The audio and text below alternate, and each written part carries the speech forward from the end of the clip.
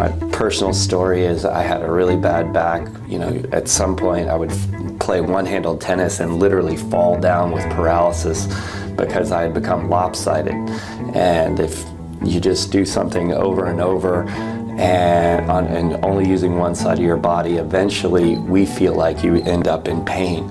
And there's so many advantages to being symmetrical and integrated, and memory and creativity and problem solving that comes from, you know, making a committed effort.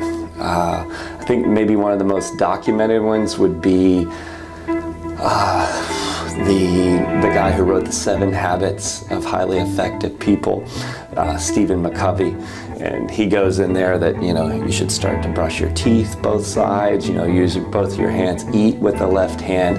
And what this integrative process does is it makes you a better leader, but it brings the, you know, so that you're using both, there's a connection that you build between your two brains that makes you a better problem solver. We feel like helps your memory, helps you know, your posture, your longevity, your health.